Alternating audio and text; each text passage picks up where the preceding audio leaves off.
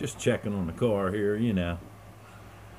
And then short fly over Falls Township Lake. That's a man-made lake, guys. The wife's fishing down on the other side over here.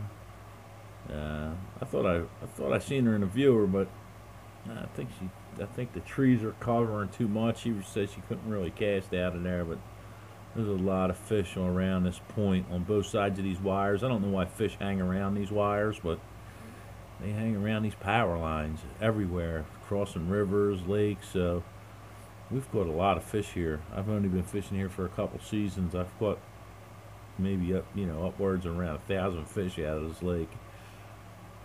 All microlight stuff, real light gear I use for panfish. But Jimmy is taking a walleye right out of that corner.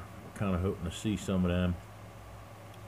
Put the camera down underwater, but walleye and perch are they're kind of like in a weird way Neanderthal man about like electronics. They could see them, hear them some way. They could tell they're there.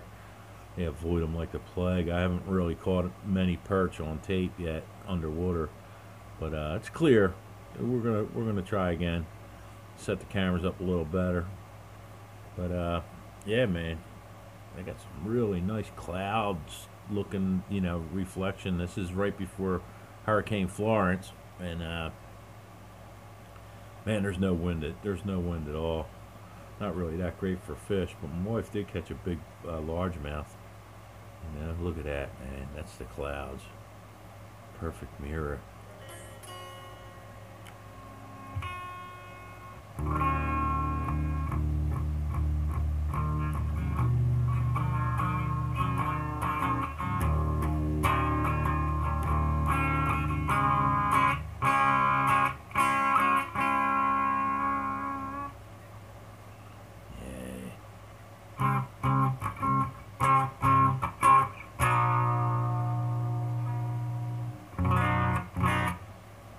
Yep, along this point. This point, I guess, was just made for the wires to cross the lake.